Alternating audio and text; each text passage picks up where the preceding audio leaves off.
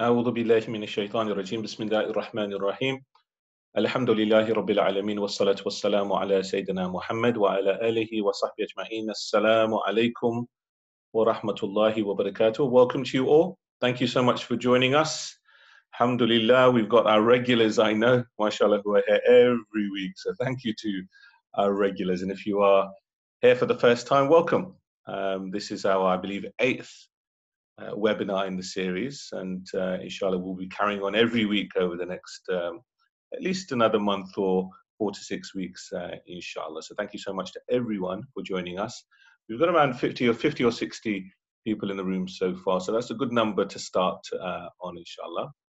And so let me introduce our speaker for today. And we're very fortunate to have Sister Dr. Farah Ahmed with us here, who is going to be delivering today's webinar all about understanding education in light of Hadith Jibrail.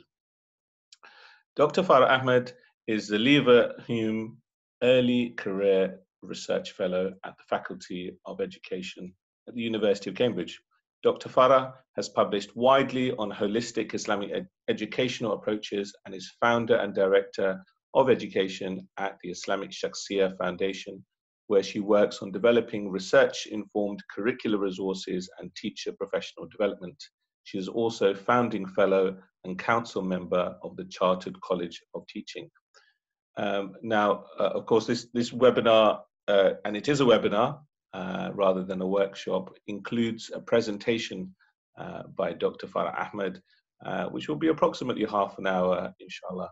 And then you will have an opportunity to ask questions. So the virtual audience, that's you, will have an opportunity to ask questions, inshallah. And you can do that by either raising your hand. I do prefer verbal questions, or if you want to write in the chat box the word speak, S-P-E-A-K, and then I will, inshallah, come over to you and we will give you an opportunity to talk. You can also write your questions, but please be warned, I'm going to give preference to those who, verbally ask their questions. And we don't have a huge amount of time, but about 15, 20 minutes at most. We are going to try and end on time. We always try and end on time. So just after 5 o'clock, we will be ending, inshallah. Okay, so thank you again to everyone. That number is creeping up to 73, alhamdulillah. So let's make a start, inshallah. Assalamu alaikum to Sister Farah. Let me put the video over to you, and I know you're going to bring up your slides as well, inshallah. Assalamu alaikum, Sister Farah. Wa alaikum salam. Alaikum salam. Okay. First of all, thank you for joining us. And I know you're a very busy person delivering your sort of other webinars as well, and I know you've been unwell recently, so Allah grant you shifa, inshallah, and thank you so much for taking the time to be with us. I know it's going to be very thought-provoking, and as always, these webinars leave my head buzzing. You know, as the chair, I tend to kind of have a very close listening to every word, and I'm sure we'll all benefit, inshallah, and you can point us in the right direction of where else we can continue our study. And as I said before, the purpose of these webinars is that we're trying to educate our teachers a little bit more, teachers who work in Muslim schools. So it's great to be good at assessment for learning and behavior for learning and how to plan an outstanding lesson. But I think we've got such a rich heritage. There's so much knowledge that we still need to learn as practitioners and academics such as yourself, inshallah. We can learn so much from you. So thank you again for joining us, inshallah. So over to you. Bismillahir-Rahmanir-Rahim. Alhamdulillah Rabbil Alameen. Salatu salam Sayyidina Muhammad wa ali sahbihi ajma'een. Assalamu alaikum. Welcome everybody. Jazakallah khair for joining us. Inshallah, I'm going to just share my screen so you can see my slides. Okay, so hopefully you should be able to see the slides now. Yep. Okay, so Bismillahir-Rahmanir-Rahim. So I just want to start off by, okay, so can you, oh, there it is. Okay, right, that way. By offering some context to what I'm going to do today. So mostly I'm known, people who know me for talking about Shakhsiyah Islamiyah and breaking that down and talking about dialogic halakha and how dialogic halakha can develop Shakhsiyah Islamiyah. That's what my PhD was about. I'm primarily an educator. That's how I see myself. I'm a practitioner. I still work in schools. I do academic work, but it's inspired by and it feeds into Shakhsiyah School. So it's quite specific to the work that we do and the ideas that those ideas can be translated into other types of settings as well. The reason I'm saying that is because what I'm going to be discussing today seems very theoretical, but it's very hard in half an hour to give the theory and talk about the practice. So I'm just presenting some foundational ideas here. And what I will say is that during Ramadan, we did a series of 4 seminars, which are available on Facebook, which are kind of unpack this introductory webinar that we're doing now. I also want to say this is not a scholarly commentary on Hadith Jibrail. I don't count myself in any way as an alim or a scholar. It's just a reading as an educator, and I'm open to feedback. In fact, I would very much welcome feedback from people who have more knowledgeable than me on Hadith studies. Okay, so Bismillahirrahmanirrahim. So Hadith Jibrail, it kind of encapsulates something that I talk about as 2 beginnings. If we think about the narratives of the human story in the Quran, we have these 2 beginnings of the creation of Adam alayhi salam, where Adam alayhi salam is directly taught the names of things by Allah subhanahu wa ta'ala. And that in itself is another sort of event, Quranic event, which can really is so much in there in terms of for education. But I think it's significant because what I'm going to say is that the second beginning is when revelation comes to the Prophet Muhammad sallallahu alaihi wasallam. So this is the beginning of Islam as we know it. And we are all very familiar with with the Prophet sallallahu alaihi wasallam being instructed to Iqra bi'ismi rabbika alladhi khalaq, to read or recite in the name of your Rabb who created you. Okay, and what we're talking about today, again, that event, there's so much to unpack in there as education, but what we're talking about today is the kind of, I suppose, the protagonists of this event. We're talking about Jibril alayhi salam and Muhammad sallallahu alaihi wasallam and the relationship that is between them as educators. Jibril, we know, is the messenger to the messenger. Okay, so the message of Allah comes from Allah to Rasulullah through this messenger, through this other form of Rasul, of Jibril. And this relationship that Jibril has with the Prophet ﷺ for 23 years of our earthly time is an educational relationship in some ways. And so one of the ways of understanding that is to look at the Hadith Jibril, which is a very famous Hadith, and it's quite lengthy. I'm just going to read out the text of it in English. So Umar bin al-Khattab reported that one day when we were with Allah's Messenger, a man with very, very white clothing and very black hair came up to us. No mark of travel was visible on him, and none of us recognized him. Sitting down before the Prophet, leaning his knees against his, apologies, I'm just finding it hard to get, yeah, okay. None of us recognized him. Sitting down before the Prophet, leaning his knees against his and placing his hands on his own thighs, he said, "Tell me, Muhammad, about Islam." The Prophet replied, "Islam means that you should bear witness that there is no God but Allah, that Muhammad is Allah's messenger, that you should perform the ritual prayer, pay the alms tax, fast during Ramadan, and make the pilgrimage to the house if you are able to go there." The man said, "You have spoken the truth." We were surprised at his questioning him and then declaring that he had spoken the truth. The man said, "Now tell me about Iman." The Prophet replied, "Iman means that you affirm belief in Allah, His angels, His books, His messengers, and the last day, and that you affirm the decree, the good of it and the bad of it." Remarking that he had spoken the truth, the man then said, "Now tell me about Ihsan." The Prophet replied, "Ihsan means that you should worship Allah as if you see Him. For even if you do not see Him, He sees you." And the hadith continues. Then the man said, "Tell me about the hour."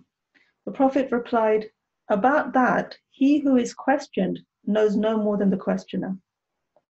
The man said, "Then tell me about its marks." The Prophet said, "The slave girl will give birth to her mistress, and you will see the barefoot, the naked, the destitute, and the shepherds vying with each other in building." Then the man went away. After I had waited for a long time, the Prophet said to me, "Do you know who the questioner was, Umar?" I replied, "Allah and His Messenger know best." He said, "He was Jibrail. He came to teach you your deen, your way of life."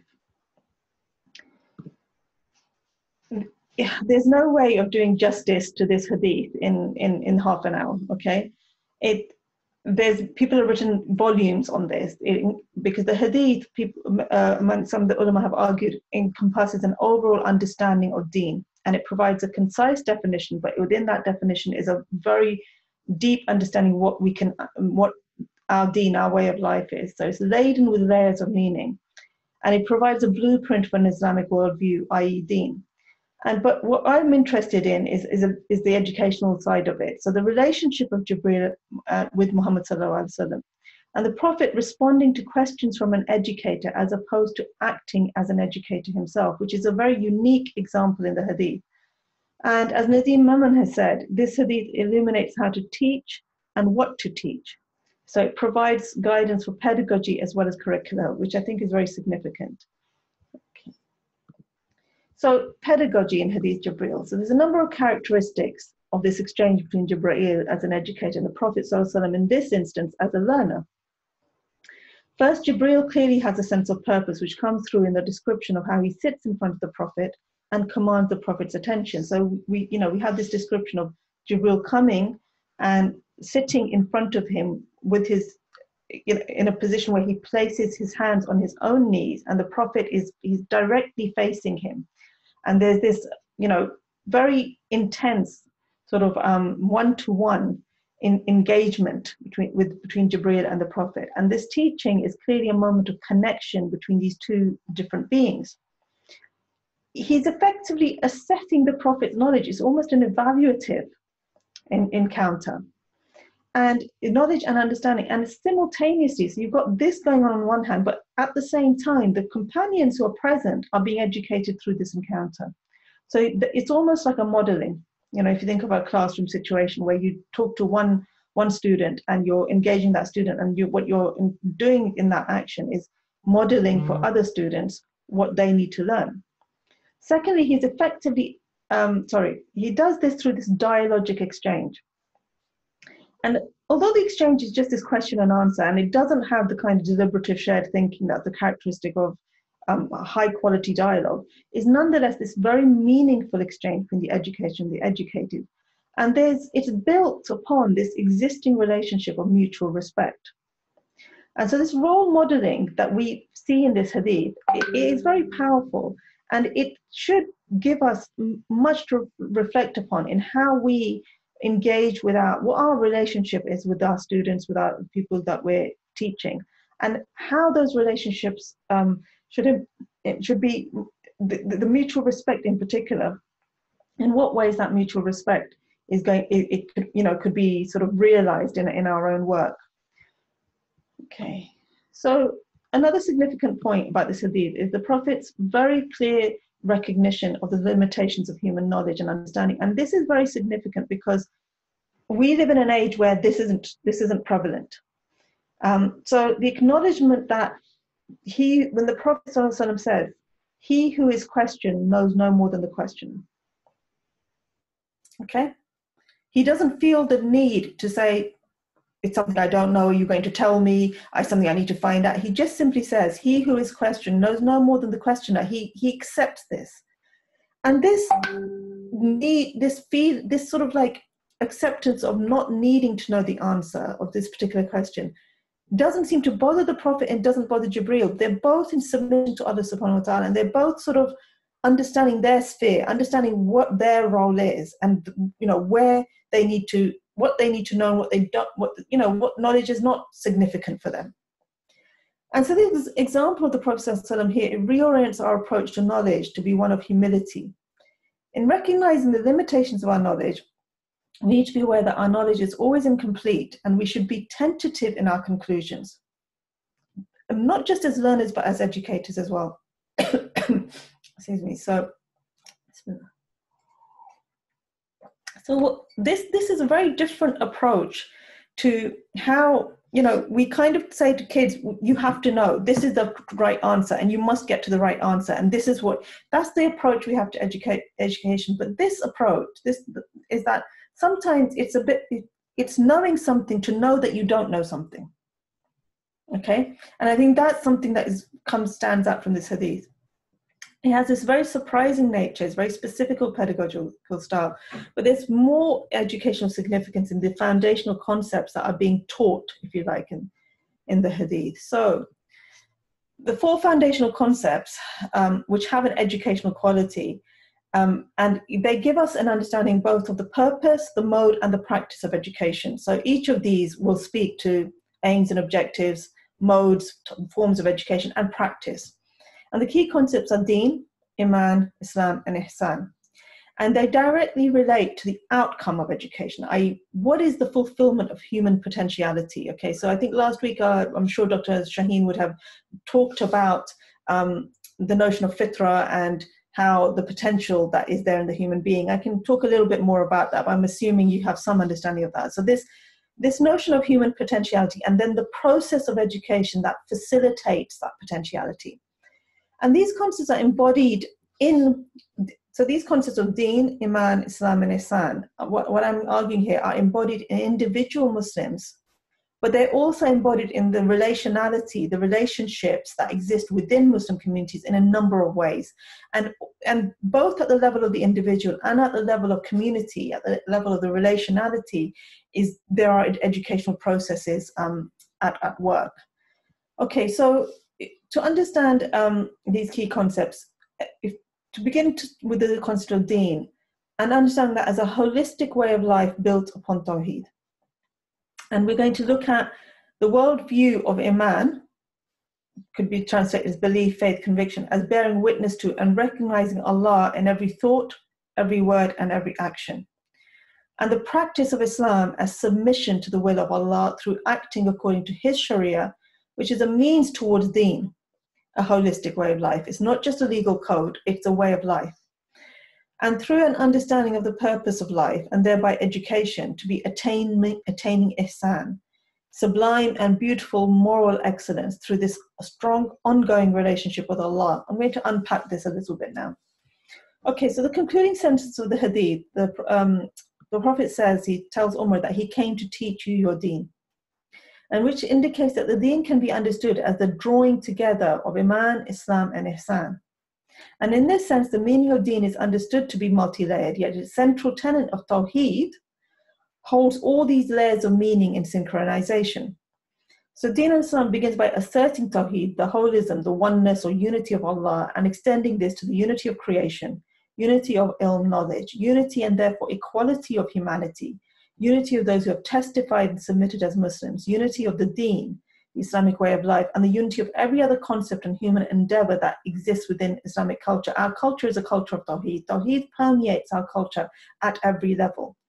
And yet, as Professor Rajab has indicated, and not in the seminar he gave for Nidha, but he's written in his inaugural lecture at Ibn Khaldun University, he talks about multiplexity, that there are multiple objects, persons, or ways in Islam, and there's multiple relationships between concepts and persons and ways of knowing. And so within the deen, there is the capacity for it to work in all sorts of different ways. And in one of the webinars that's available on Facebook, I sort of unpack how all the different range of Islamic cultures are to be found in this one deen. And so it comes to different regions and cultures and times and between different people. And this understanding explains how Islam is so multifarious, right? But it's still yet so unified. It's still very much something that you can recognize. It doesn't fall apart when there are ikhtilaf and differences within it. So what does this unity and multiplexity have to say about how we reorient ourselves to teaching and learning Islam?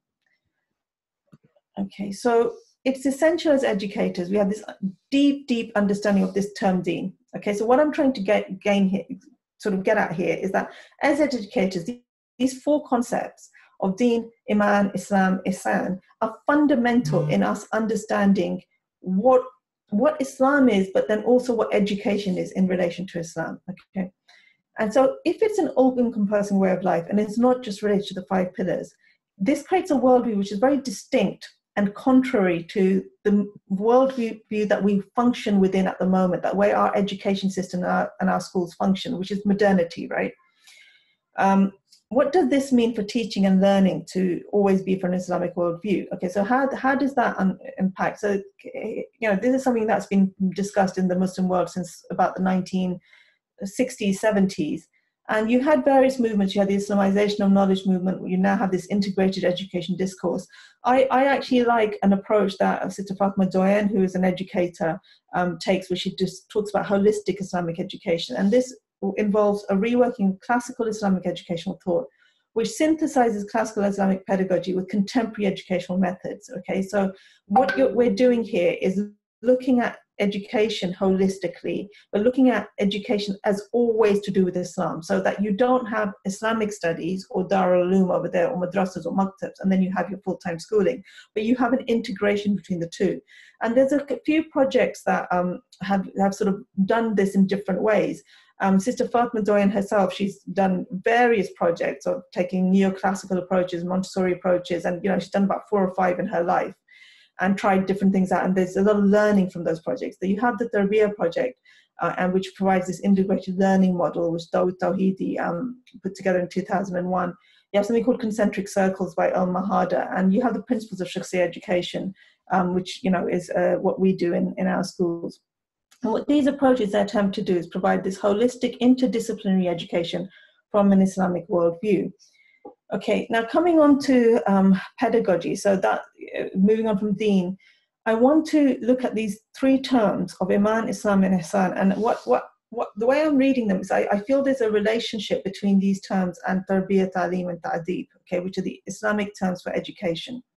And on top of this, there are relationships with body, mind, and spirit. So there's an ontological, epistemological, and axiological dimension to this hadith, which I think is very significant. Don't worry if you don't understand these big words. They're essentially to do with being and knowing and values, morality. That's essentially what we're talking about. But all of these things, as to what we understand as existence, what we understand it is to be, what we understand knowledge to be, what we understand values and morality to be, all these things are really significant for how we educate. I'm covering a lot here. As I said, I'm just trying to give an overview, and I don't have time to sort of break it all down. But if we look at this as these 3 kind of areas in the hadith. So in terms of what exists, what it is to be, you have this notion of the body of the fitra and Iman and Tarbiyah. Okay. In terms of knowledge, what it is to know, you have the aql, you have the cognitive mind, you have Islam, the knowledge of Islam, and Ta'aleem. And then in terms of the morality and spiritual dimension of the human being, you have nafs and ruh, ihsan, and you have notions of ta'deeb and tazkiyah. So there's lots and lots of different things. As I said, the hadith is considered to be a foundational hadith, and there's so much in it. Okay, so to sort of break that down a little bit more, Iman and Tarbiyah. Tarbiyah means to cause something to develop from stage to stage until reaching its full completion and this full potential. And this is taken from the classical lexicographer Raghib al-Asfahani.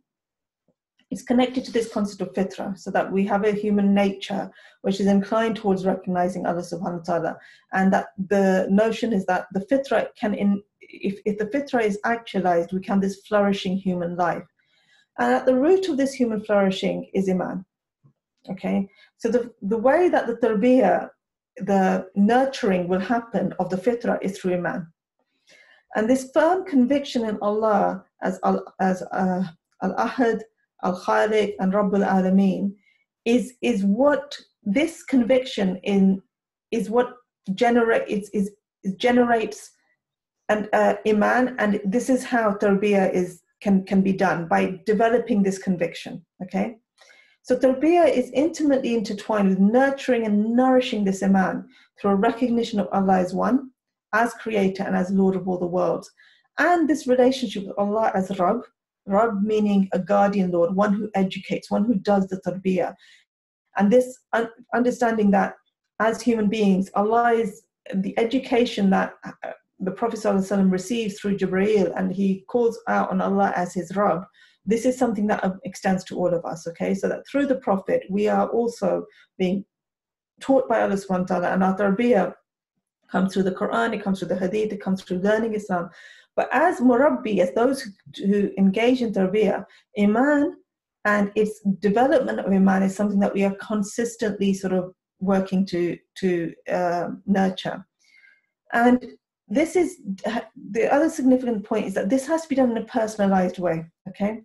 Because every individual child is unique. There is no model of tarbiyah, right? You can't just say, if you do this, this, and this, and this, you've done tarbiyah. Here's a checklist. Here's a standard operating procedure, okay? That doesn't work.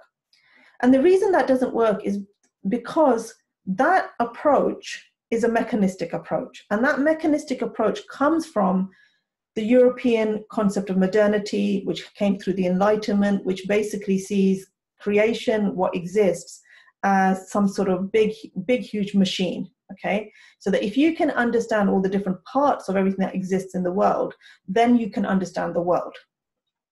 And the way to do that is to set up these standards and to set up these mechanisms and to set up structures. That's the opposite of tarbiyah. Tarbiyah is you start with this unique human being, with this unique fitra. Each and every unique fitra will be inclined towards recognizing Allah, but they will all be different. And you take that and you nurture it, and you develop and build and educate that to flourish to its potential, that specific individual. Okay, and therefore, you as an educator need to have an understanding of is a broad understanding of the deen, a broad understanding of what it means to be a Muslim, what it means to be a mu'min, what it means to be muhsin, what it means to have shakhsiyya Islamiyya, and to be able to apply that to this specific individual, okay? And that's very, very skillful and takes a lot of experience and a lot of hikmah. But funnily enough, when you come to a primary age, you see mums who have very basic understanding of Islam, they have this. They know that the way that they bring up Abdullah is very different to the way they bring up, Hassan, because Abdullah and Hassan are different. So this is something that can work in all sorts of different levels and layers. But this is tarbiyah and iman have this sort of innate connection. Okay, so for example, understand that Allah is al-Khaliq can be through recognizing that all that is observed and verified in the physical sciences has been created by Allah. So that's one way. And that this creation follows specific patterns observable to human beings through mathematics, okay? But that mathematics isn't the be-all and end-all, okay? So not the entire world isn't just maths-driven. That the human being has been given this natural tendency to look for patterns by Allah. This is something very specific, that we are programmed to see patterns. And this, as human beings, programming sort of enables us to see the ayat of Allah, the signs of Allah in His creation. And this capacity is also to be created through art and design. And that capacity of, that has also been given by Allah subhanahu wa ta'ala. And that is ultimately only meaningful. Art and design, our creativity, all the things that we can do, that this amazing, different things that we're able to do as human beings, they're only meaningful when they're used to glorify Allah subhanahu wa ta'ala. So these are all forms of tarbiyah. Okay, so just checking the time. Yep, I thought I'm very behind. So tarbiyah is highly dependent on the intuition, spirituality, and sensitivity of the teacher towards the learner in her care. And she must have a very deep, reflective understanding of this learner and the skill to connect the learner. And I'm going to just skip on because I want to get onto ta'lim and ta'deeb a little bit. So ta'lim is commonly translated as education or teaching, translations that imply that it's the transmission or inculcation of ilm. And one thing is that, obviously we're used to this notion in our tradition of the isnad of transmission, okay? But what I'm saying doesn't take away from that. Transmission is still very much part of our tradition. But ta'lim also includes knowledge acquired through the senses, through inductive and deductive reasoning, aqli, and also obviously the naqli, the Quran and the Sunnah.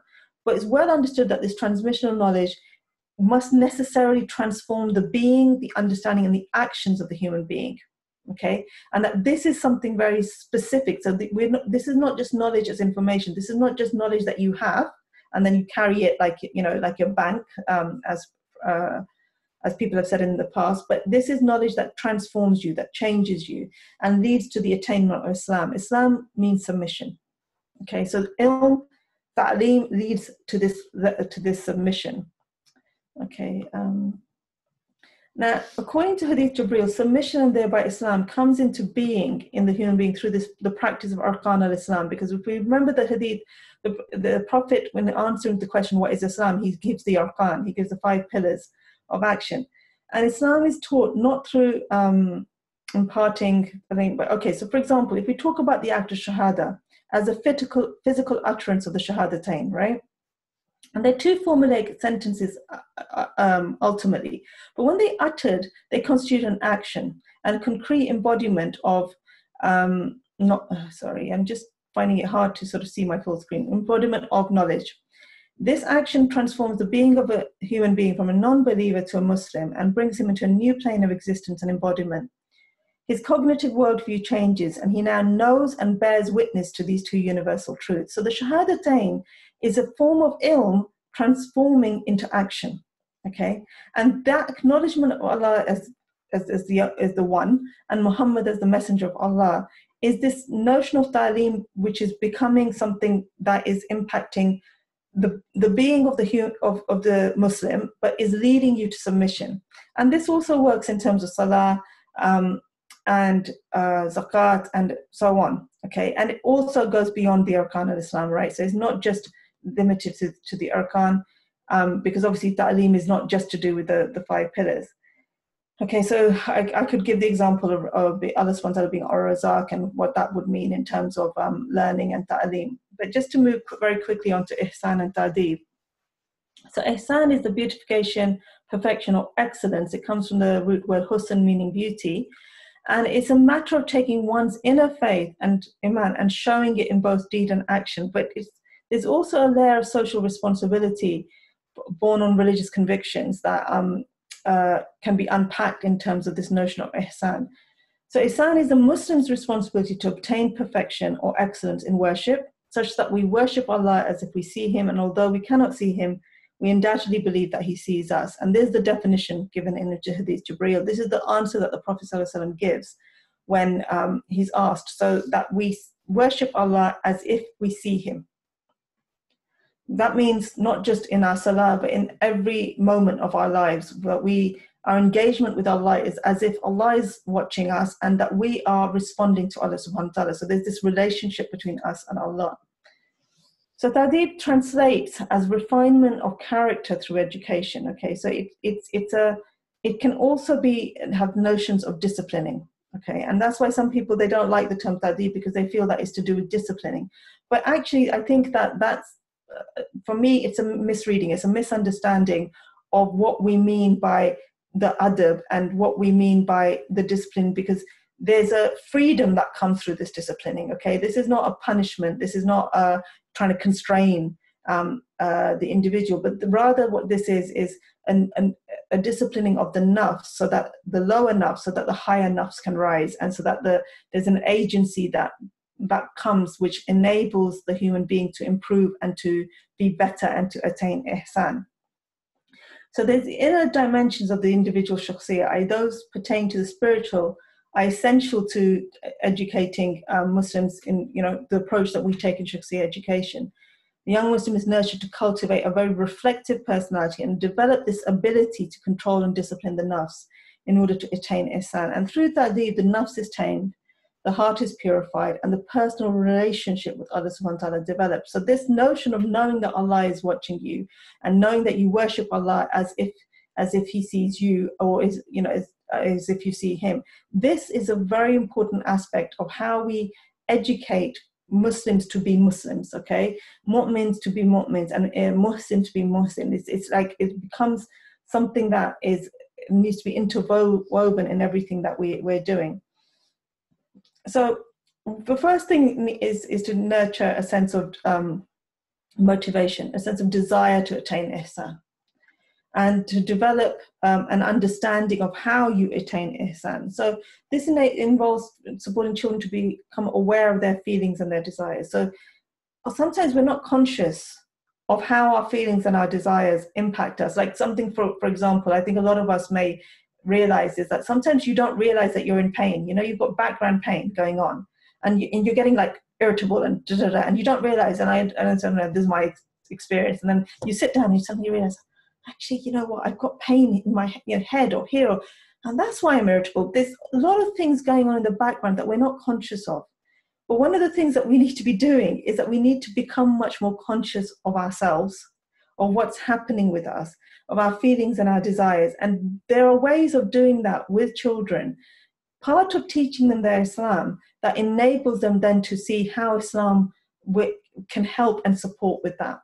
And supporting the awareness of nurturing positive qualities through remembrance of Allah, through dhikr, through salah, developing, I mean, there's hundreds of ways of engaging in ta'deeb, of trying to generate ihsan. I really don't have time to go through that, but I'm going to leave this slide to bring everybody back to this, is that the Hadith Jibrail is this amazing resource, and I really think somebody needs to write a huge book on Hadith Jibrail on education. But there's so many different layers to what the human being is, and how this encounter of Jibrail alayhi salam with the Prophet sallallahu alaihi wasallam, and what's happening there, the relationship, these concepts of deen, iman, Islam, ihsan, how we can draw from that in terms of tarbiyah, ta'aleem, ta'deeb, how we can draw from that in terms of what the human being is, and how we educate this human being to be the best that they can be. Many, many things that I've touched on very, very, at the surface, just sprinkled there. Inshallah, hopefully I'll be able to break that down a little bit more questions, but I've tried my best to stick to the time. Inshallah, I'll just stop there. Jazakallah khairan. Right, Jazakallah khair. Thank you so much, Sister Farah.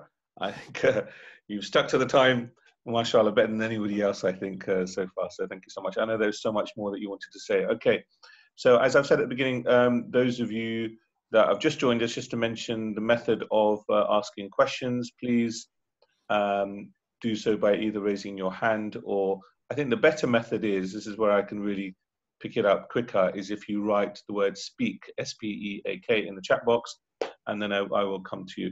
Of course, a lot of what Sister Farah has mentioned is what some of you are saying is really deep. Okay, so therefore there needs to be some more questions, inshallah. And of course, it could never be covered all in 1 hour, but the whole point is to spark curiosity so that there will be further study. And this is what we're trying to get teachers to do, is to read more, to study more about all of these terms. If you've never heard any of these terms before, I hope you have, but if you've never heard any of these terms before, then really it's homework for the next, from now until the next webinar. And if you have, and you only know it on a superficial level, then again, more study. We need to keep on studying. This is an area which I think lots of us who are working in Muslim schools, and even if you're not working in a Muslim school, you're a Muslim teacher working in sort of mainstream and other settings, wherever you may be, this is something we must continue to build our knowledge about, inshallah. Okay, we've got requests to ask questions flooding in. So let me first of all go to Brother Adnan, please. Okay, Brother Adnan, I've unmuted you. What is your question or comment? Assalamu alaikum, sister. It's very nice to hear from you. Jazakallah khair. My question is regarding in terms of the practical level. It's all good that in Islamic Shakhsiya Foundation, I think you're saying that this basically one-to-one education model is prevailing, and it is okay to criticize the modernity. But my understanding is, if you look at the public state school, this is one of the best system in a way that you can teach a number of students at one time. So what is your experience at a practical level if we adopt this model which you are suggesting, that's a one-to-one model? That would be very costly. And what is the practical significance, and what is your personal experience on that, and what is the way forward on that? Thank you. Okay, I think it's a very important question, and I don't think I can answer it in 2 minutes. What we do at Shakhsiya isn't just one-to-one teaching. We have groups of children. The maximum group size is 15. But what we say to the teachers is that your primary task is to develop each individual Shakhsiya, each child. And your primary task is to develop a relationship with that child. And we give them mechanisms for how they do that, but then they also do a lot of teaching. What I firmly believe, and I've seen this happen, and also that's why I'm engaged in research, is to try and demonstrate that this isn't just me talking, is that when you develop children's shakhsiyah, their education transforms, because they know why they're learning and they know what it's for, and they have a sense of learning to please Allah subhanahu wa ta'ala, and also an excitement about it. So we have daily halakha sessions, which are a dialogic in the sense that we don't do Islamic studies. We have a halakha every day, and that's how they learn Islam. But they also learn about other religions. They learn about context, about what it means to be a Muslim in Britain through halakha. And then the halakha is at the core of the curriculum. So you've got these a thematic curriculum that's built around it. And so then whatever is happening in halakha, they will then sort of feed that into, you know, their English, their science, their art, and then they will bring it back in as well into halakha.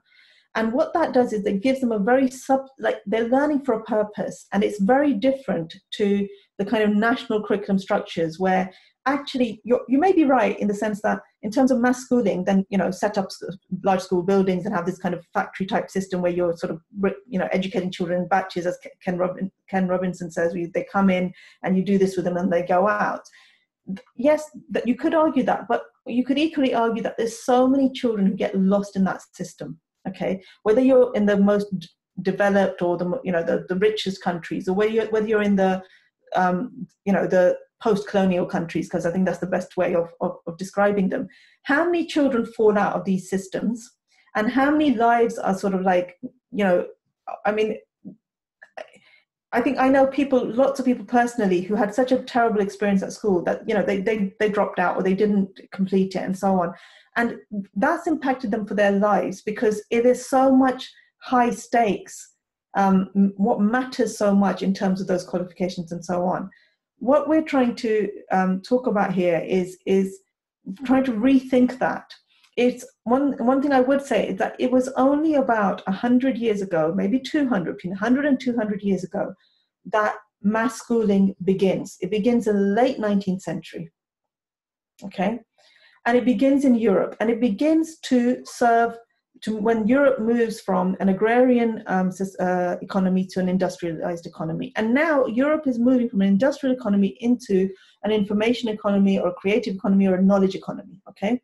And the great educational minds in Europe are trying to work out, and everybody's saying it's only a matter of time that the current system is going to have to be dismantled, because it just doesn't meet the needs of the new society or the needs of the new economy. So even for their own economy-based motivations, there's a rethinking that's happening. What I'm saying is that if we've been talking a lot about decolonizing the curriculum, post-colonialism, and all this kind of stuff, right? In our broader discourse, if as Muslim educators we truly believe that Islam has an answer for how we educate, then we need to start having that conversation. I don't say that I have all the answers, but what I'm trying to do is try and unpack some of those ideas and engage in a conversation with other people who are doing that, so that we can start rebuilding something and have something to offer, something to say, actually, we know the systems aren't working, but here's an alternative. And here's an alternative that isn't coming from the West, it's coming from Islam.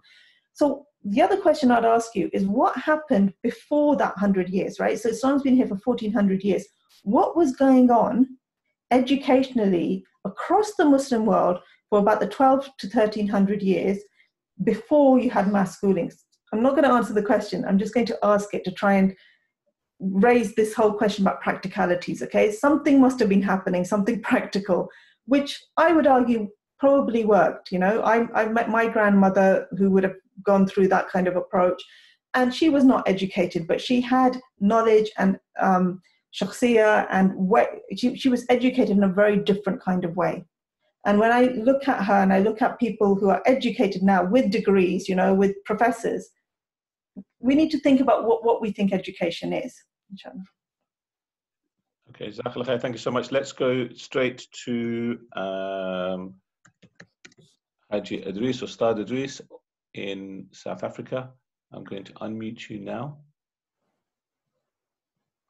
Assalamu alaikum. Well, assalamu alaikum. Sister Farah, is always a joy to listen to you. And one of the things I want to say to people that, you know, many of us, we tend to do the same things the same way and believe there is no solution. I recall visiting your schools It was a very unique experience, and I think it's important for all of us to really bring back to our schools the true foundation of Islam, inshallah, and that will be really true education. Just a question to you, Sister Farah. I mean, when you hire educators or teachers to your school, and if you were to identify 3 attributes or qualities they need to possess, what would be those 3 qualities? I think that's a really, really important question. One of the things I firmly believe, that education is simply about the teacher, okay? You can have the best school in the world, the best curriculum in the world, the best everything. If the teacher is, the teacher brings everything to it, okay? So it's so important in trying to take on, when we're taking on teachers. The first thing I'd say is that we don't really look that much at qualifications. Obviously, teachers have to be educated to some degree, but we're not that interested in the teaching qualifications and so on. What we're looking for is, first of all, a sense of shakhsiyah in themselves, which can be very varied. And we ask them those questions. But what does that mean? So I look for a sense of intellectual humility. So somebody who's willing to learn, and somebody who's willing to then understand that, their whole professional life is going to be a journey of learning. And this is something that even in the state sector, okay, so I am involved in the state sector in some capacity, that I'm involved with the Chartered College of Teaching, which is the national professional body for the teachers in the UK. And the ethos, the reason I'm part of that and I work with them is because they have that ethos. They have that ethos that you are always learning. And the CEO of the Chartered College, who's a dame and has been, and so on, she's a very significant public figure. She's always learning. So this whole notion of intellectual humility is really important to me. The second notion is a commitment to educating the children, to a commitment to having that relationship with the children. So this is not about a career progression or how much the salary is and anything like that, but it's commitment to children. So I would definitely look for that. And the third thing I'd look for is somebody who's interested in doing that collaboratively, okay? So who wants to do that as part of a team, isn't somebody who's looking to just, it's my classroom and, nobody else is allowed in it, or this is how I do things, but wants to do it as a team and wants to do that, build those relationships in schools at that level as well. So I hope that's a short answer to your question, because I'm sure there's many more questions, inshallah, but we can pick it up another time, Hajj Idris, inshallah. Sure. Thank you so much. Let's move to the next question by Sister Aisha. This is a written question. Allama Iqbal has mentioned 3 levels of faith: Islam, Iman, and Ihsan, and has built his philosophy of education around this concept. He suggests that the learner must receive education according to his particular level of faith. How do you perceive this? Sister Aisha knows that I'm, trying to study Allama Iqbal, and I'm new to this, and she probably has more knowledge of it than I do. I don't see this as Iman, then Islam, then Ihsan. I think that that's one reading of it, which is a useful reading, but I think it's equally important to read it as nurturing Iman, Islam, and Ihsan at the same time, because they're all intertwined and they're all interlinked. The unique thing about Islamic education and the Islamic educational theory and philosophy is that there are so many really deep, differing concepts, but then they are all related to each other. And it's those relationships between those concepts that help us as educators to sort of build an educational thought, a framework of thinking about education. And I think Iman, Islam, and Ihsan are these kind of core concepts that then we need to understand them deeply, but then we need to understand them in relation to how they interact with each other, as opposed to like a hierarchy of moving from one to the other. That's how I would read it, inshallah. I hope that answers your question. Okay, inshallah. I'm going to merge 2 questions together because they are related. So Brother Adnan says, and it's in relation to what you said about the way, if we look beyond the past 100 years, how is education conducted? And he talks about the fact that the population was less and that we've got huge populations now, and then how do we serve a large population? And that links in with the question that Brother Shoaib has mentioned, which is looking at your model, and what I put in the chat box is, because I think there was a suggestion of it being theory, but you, Sister Farah, has been running your two schools for the past, how long? Is at least 10, 15 years, I think 15 years plus, I think it is. 18, inshallah. 18, wow, mashallah, there you go. So it is something that's in practice. You've got to come to London and Slough to see it in action. But the question that Brother Shoaib is saying is, so if the model that you're talking about is in practice, or you're trying to put it into practice, how do we then replicate that, I suppose, to meet the demand that Brother Adnan's talking about, which is actually, you can't just educate 50, 60 or 100 or 200 or probably 300, which covers your schools, I think. How do we educate 3 million people? Okay, I mean, it's a important question, okay.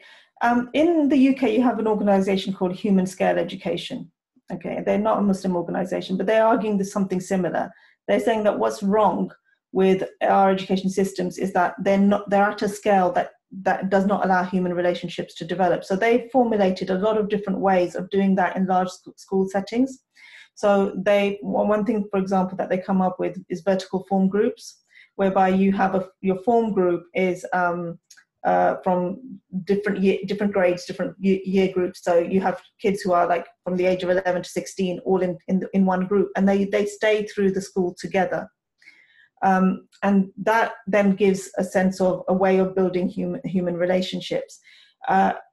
One thing that I would say about schooling is that if you think about the number of adults you have who are working in schools in the classroom, not your ancillary staff, but your teaching staff, and you think about the numbers of children you have, and you do some basic sums, it's not that hard to move from 1 to 30 kids to 1 to 15. I know in some countries you have 1 to 50 children, okay, in a classroom, and that's to do with funding and resourcing and so on. But when you look at the amount of money that goes into even educational research, okay, the amount of research that's being done on the same topic, and the amount of money that we're putting into all sorts of different initiatives in education to try and solve this problem, try and solve that problem, actually, what I genuinely believe is that if you downsize and scale the groups and create smaller groups, give teachers more time with those kids. So one thing that we do in Shakhsiyah is that teachers stay with the children for 2 years as opposed to 1 year. We've done it up to 3 years, even 4 years sometimes. That's not always possible, but we try and do it at least for 2 years, because what you see is that you know your kids so well after a year that the way that you're able to interact with them in the second year is really different. And by the time you get to the third year, I remember one teacher who was so like, I've been with these kids for 2 years. Why are you keeping them with me with them? You know, for another year, I need a new class. And then by the end of the third year, she said, you know what I achieved this year? I could never have done it otherwise. And that class was an amazing class in the school. It was just happened that we were able to do that. That's a very practical thing. I know at secondary you don't have that, but then why couldn't you possibly do that at secondary? I actually think that the approach that we've taken at Shakhsiyah can be done up to the age of 14. At the point of 14, it changes because the national system is such that you have to then be sucked into it. But I do believe that we can do quite a bit from the age 3 to age 14. And it's about rethinking things. I know that's not possible if you're already in a system and you're already, you've got trustees or governors, or you've got a national body that's oversight and so on. I'm not saying that you can immediately make changes. What I'm saying is that to try and create a movement amongst Muslim educators to try and start talking about these things, so that we can then, create a demand to say, actually, these things are important and these changes need to be made. And how can we start rethinking that? And what does the need for creative thinking, and what does the need of what's happening with COVID? How do these ideas sort of feed into these kinds of things? So yes, there are lots of practical ways of doing it. Like we do this in our school, sometimes it's done really well, sometimes it's not done so well. And it depends on the teacher, it depends on all sorts of things. And I can go through that, and we've run courses on it, but it's also the broader discussion of what is education, what's it for, and how are we going to rethink it, inshallah, which I think is really essential. And Jazakallah khair to Nidha Trust for organizing these webinars, because that's one very important way of doing this work. Can I just say that somebody's asking for the details, that I think the details of the courses have been shared already from on the chat. So if you just scroll up, you can probably find that, inshallah. Okay, thank you so much. Just on the topic of small schools, because that's something that I have been, I suppose it relates to some of my own experiences. I started as a secondary school teacher, and so I've been teaching for 17, 18 years now. So the first half was very much secondary. I moved to primary. I suppose one of the reasons why I moved to primary actually is because of my feeling that actually large schools don't work. So I have a belief that large schools don't work. It cannot be right that teachers are teaching 200-300 children and cannot remember their names. And so if you're teaching children, you can't remember their names. My personal view is that can't be right. And I found that with smaller schools, yes, primary by the nature of their structures are smaller, although some are growing. That personal touch, that personal connection, I found to be very fulfilling. What I would recommend for the audience members to look at the small schools movement. Google it.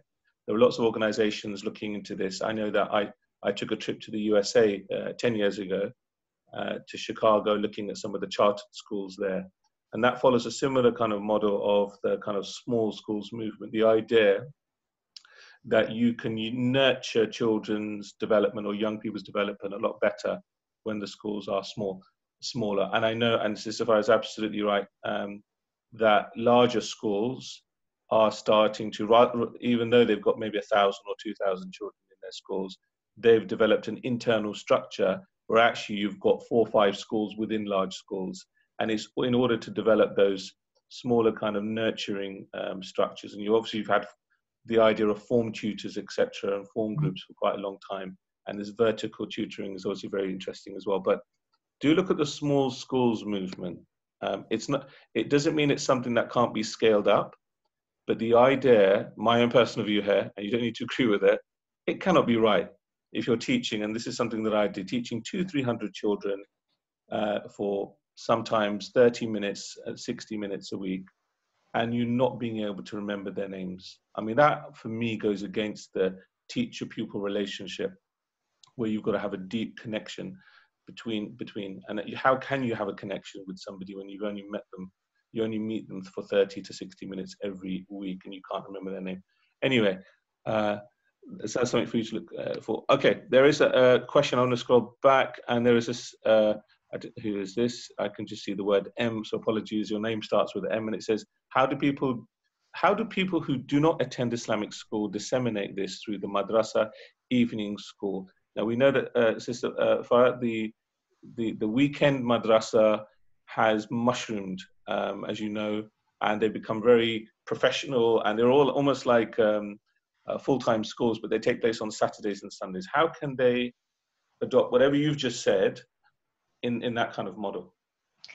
Actually, I think that they're doing a much better job than the full-time schools in some cases, not always. In terms of the madrasa, the core there are different ways that the principles of Shakhsiyya education can be realized, but one of the core ways is halakha, okay? Is this dialogic halakha that I just mentioned. And to be frank, people who are working in madrasas or maktabs, particularly in the UK, my next project actually is about introducing halakha in a dialogic way in the maktab and madrasa sector. So I'm looking at the moment for about 5 different schools that I can work with, which you will be given free training, some materials, and it will be a research project. There will be some data collection as part of that. But the idea is to bring this format, this pedagogy into the maktab sector and see how it emerges, how it changes, if that enables teachers to develop their relationships with the learners and enables teachers to develop shakhsiyya. So that's something that if anybody's interested, I've put my email address there. Please get in touch, and we can talk about that, inshallah. So I think that definitely the way I see it is that we do have to be pragmatic in some ways. We have to work wherever we can and however we can. And what I always say to the children, you know, when I'm talking to them, is that Allah has given you a specific situation to live your Islam, right? And as teachers, your classroom, your context, your schooling, and he's also given you the capacity to be creative. So learn your deen and then be creative of how you live your deen. Okay. And as teachers, be creative as to how you can infuse a deeper understanding of your deen into your work, whether you're teaching in a maktab, whether you're teaching in a state school, wherever you happen to be teaching. So yes, I think that there's this is a big debate, and I think that maybe there are people who are more specialist than I am on this, but we can also look at the classical models of education. We can look at the models that dominate the UK landscape, South Asian models and so on. We can look at why they are the way that they are, how they fit the context of their times, and what kinds of changes need to be made for them to meet the context of our times. And this is a range of work that needs to be done in relation to that. So on a simple answer pragmatically is that yes, by introducing halakha, and halakha is a very traditional form of learning, but having some proper sort of setup of how you do that, and using specific pedagogical techniques within it, which are drawn both from Islam but also from wider educational sort of work. That's one very specific way of doing that. There are lots of other things that some maktabs are doing, but I don't want to sort of spend too much time on it. But equally, we also need to celebrate what's already happening in the maktabs and the madrasas that is more in alignment with Islamic philosophies of education than perhaps sort of the full-time schooling. Okay, Shukran. Thank you so much. Sister Farah, we have come to the end, and I promised myself that we would end by 5:05. And so just to mention what's coming up next week and the week after, just in case anyone thinks that, how long are these weekly webinars going to continue? They're going to continue as long as you stay with us. And alhamdulillah, I think the number of you that are joining us every week over the past few weeks has exceeded 100, and that's brilliant. So as long as we exceed 100 every week, inshallah, we will continue to keep on going. Next week, we are very privileged to have Dr. Nadeem Memon. And I know Sister Dr. Farah mentioned Dr. Nadeem Memon in her presentation. And so he will be joining us next week. And he will be talking about redefining Islamic environment in Islamic schools. Redefining Islamic environment in Islamic schools. That's going to be a really interesting topic. However, because he is now a lecturer at a university in Australia, he cannot deliver the session at 4 o'clock, because 4 o'clock our time here in the UK in London is around about the early hours of the morning. So he's going to be delivering his session earlier. And so just for next week, the session is going to be earlier. I believe it's 12 o'clock. Do look out for the advert. It's likely to be 12 o'clock. So for some of you, that might be brilliant, because you think, well, actually 12 o'clock is a better time. But just for 1 week, just for next week, I really wanted to have him. There's a difference between not having him and having him. And I really want to make sure that we have him. Mashallah, we can learn so much from him. And the week after that, just to let you know, we have Sister Asma Klaassen, who's from the Netherlands, and we'll be talking about pathways to positive identity development amongst Muslim youth. Now, if there are any topics that you would like us to cover that we haven't covered already in the past 8 weeks, and please let us know. Drop us an email, okay?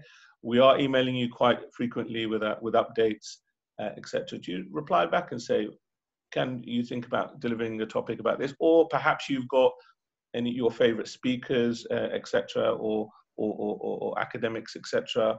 We can approach them. We will approach them, inshallah. Okay. So, Sister, just to thank Dr. Farah Ahmed again for joining us for really thought-provoking session. I think we're leaving with so many different thoughts and ideas and opportunities for further study, inshallah. You've got her email addresses, very kindly given her not just one email address, but 2 email addresses for Islamic Shakhsiyah and also Cambridge University. I also posted up some of the links to their Facebook and also website. Please do have a look. Please do have a look, inshallah, okay? So, Jazakumullah khair again, look after yourselves, keep safe, and we will see you at the same time next week, inshallah. Well, not the same time, at 12 o'clock next week, inshallah. Jazakumullah khair. Assalamu alaikum wa rahmatullahi wa barakatuh.